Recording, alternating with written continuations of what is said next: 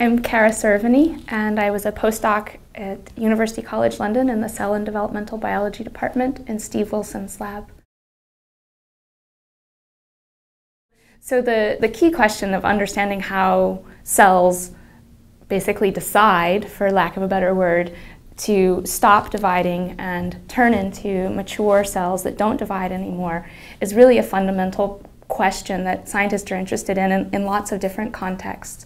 Certainly in development, when cells have to grow to build organs and bodies, that's very important. It also has implications for diseases, for instance, in cancer or other developmental diseases where people have cells that kind of just grow out of control and don't differentiate at the right times.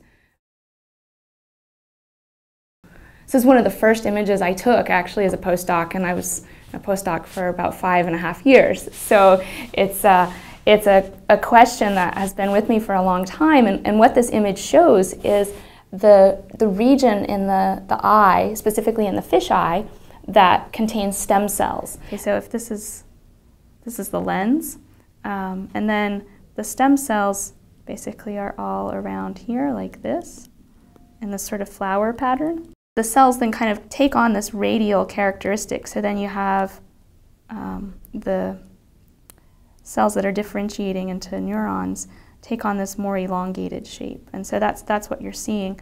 And so trying to understand, how stem cells basically turn into these cells is the question we're trying to answer.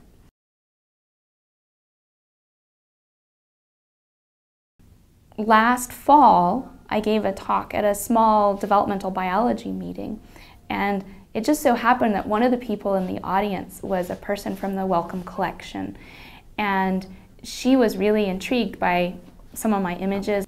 I sent them to her, and the next thing I heard from her, other than thanks, I'm glad I got your images, was I just wanted to congratulate you that one of your images has been selected for one of the Wellcome Image Awards. Around that same time, I heard that the Koch was interested in acquiring the image, and I was also really excited about that because it's just kind of like this explosion of attention to something that I think is really important and really exciting.